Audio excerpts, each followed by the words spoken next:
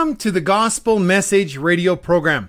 My name is Wes Heppner. Thanks so much for being here today. We often hear messages about stories in the Bible, teachings in the Bible, or prophecies in the Bible, but today we want to look at a parable in the Bible that shows us who God is. My friends, God is good. He is merciful. He is gracious. He provides. He is patient, but his patience actually runs out and he will judge one day. Today we want to start with Mark chapter 12, where it shows God as all these things. It shows his character. It shows how good he is, but also that his mercy and grace has an end. And it should tell us that our life here will have an end. And unless we have accepted God's free gift of salvation through his Son Jesus Christ, one day we will stand before him in judgment, and then instead of mercy and grace, we will face judgment and hell. But praise the Lord, today is the day of opportunity, still the day we can come before his throne of grace and find mercy in our time of need. Before we go to our text, let's pray. Heavenly Father, thank you for this day. Thank you for this opportunity on this radio program to share your word. I pray for each listener. Bless them, keep them, hold them, draw them to you. I pray for this message that it would be led by your Spirit, and through it, we would have a correct idea, a correct knowledge of who you are, how great and good and gracious you are. Heavenly Father, thank you for who you are. I pray this in your name, in the name of Jesus Christ. Amen. So I'm going to read our text, Mark 12, 1-12. It says, "And he began to speak unto them by parables. A certain man planted a vineyard and set an hedge about it, and digged a place for the wine fat, and built a tower, and lent it out to the husbandman, and went into a far country. And at the season he sent to the husbandman a servant, that he might receive from the husbandman of the fruit of the vineyard. But they caught him, and beat him, and sent him away. And again he sends another servant, and they cast stones, and wounded him in the head, and sent him away shamefully handled.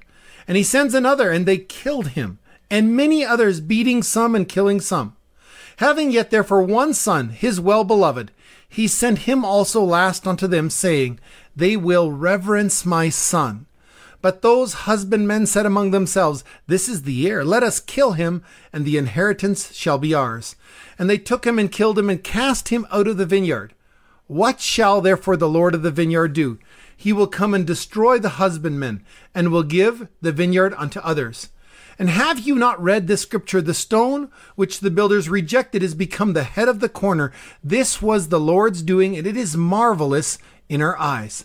And they sought to lay hold on him, but they feared the people, for they knew that he had spoken the parable against them. And they left him, and they went their way." So we want to look at this parable and look at the attributes of God. Who is God really? And it's a wonderful story, my friends. At the beginning of the parable, we see the goodness of God. God is good. God gives everything we need to accomplish his will for our lives. He is a good God. Look at the story, Mark 12:1. He talks about this man who plants this vineyard, sets a hedge about it, digged a place for the wine fat, builds the tower. He does everything that this vineyard needs to be productive. He builds walls around it to protect it. He digs a pit so they can press the grape juice. He builds a tower so they can look at the vineyard and for the farmer to stay in. Everything was given so the vineyard could be successful. The owner is a good owner who provides good things, who provides everything we need to accomplish what he asks. In this story, God is the man. He is the owner of the vineyard, and he is good. Psalm 119, 168 says, You are good, and you alone do good. Psalm 34:8 says, Taste and see that the Lord is good. Over and over in the Bible, it reminds us of how good God is. We sometimes forget that because of bad things that happen in our lives. This vineyard may have had drought. It may have had thieves, but that doesn't mean the owner of the vineyard isn't good. Jesus actually says, in this world, you are going to have trouble, but don't be afraid. I have overcome the world. God is good because he gives you everything you need to accomplish his will. Isn't that wonderful? Next, we see not only is God good, but God is patient. He is slow to anger and rich in mercy. At times, even in the story, God's patience seems endless. Look at verse 1 of our text. And he lent out this vineyard to a husbandman and went into a far off country. So at this point, the farmer lets his land go. He rents it out. He gives it to someone to take care of. But at the time of the harvest, the farmer sends one of his servants to collect his part. And so it makes sense. The farmer, he has spent the money into the vineyard. He's planted the vineyard. He's provided for the vineyard. He should get a share of what the vineyard produced.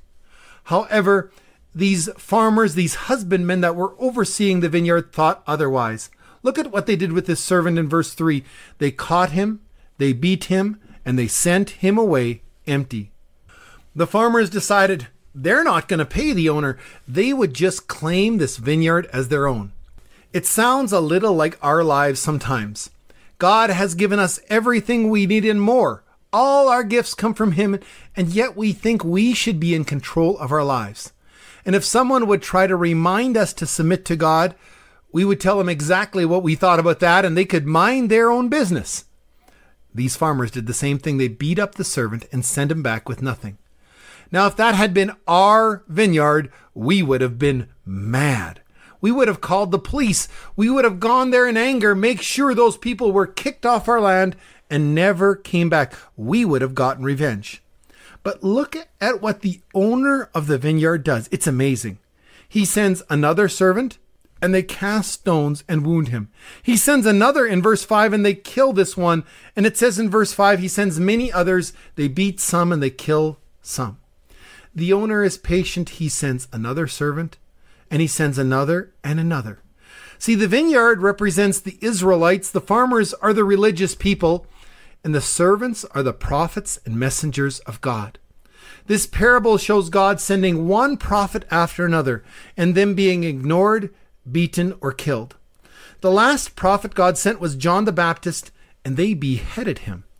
By sending these messengers and prophets over the centuries, God was showing His patience, and also that He was not willing to give up on His people. And God does the same for us. He sends Christians into our lives, maybe someone to share the gospel, to give you wisdom, to help you find God's path for your life. Some of you are like those farmers who will reject those people, make fun of them, laugh at them, tell them off. Some of you have had Christian parents who only wanted the best for you, but you pushed them away. You made their life miserable. You disobeyed them. You lied to them. But God was patient. He kept sending people until one day you understood. You accepted. And maybe because you understood and accepted, you became the messenger. You share God's word now, and now people laugh at you and hurt you. And you will need to be patient just like God was with you. We see in this story the goodness of God, but also the patience of God. And now we want to look at the love of God. Look what the owner does after he sent all these servants. He sends His Son. He says in verse 6, well, they will reverence Him. But these husbandmen, these farmers, they say, well, this is the heir. Let us kill him and we'll have the inheritance. And that's what they do. The owner, he's got one option left, His Son. I think the people listening to Jesus tell the story won't have been able to believe that this owner would send His Son. But this owner has a love for his vineyard. He has a love for the farmers. He wants to win these farmers. He doesn't want to destroy them. Remember, the vineyard is the people. The farmers are the religious leaders who are supposed to take care of the people and lead them to God. But these farmers turned on the owner and killed His Son. If you think of God sending His only Son into the world, we see His great love for mankind. John 3:16 says, for God so loved the world that He gave His only begotten Son, that whosoever believeth on Him should not perish, but have everlasting life. 1 John 4:9 and 10 says, in this was manifest the love of God toward us, because that God sent His only begotten Son into the world, that we might live through Him. Herein is love, not that we loved God, but that He loved us, and sent his Son to be the propitiation for our sins.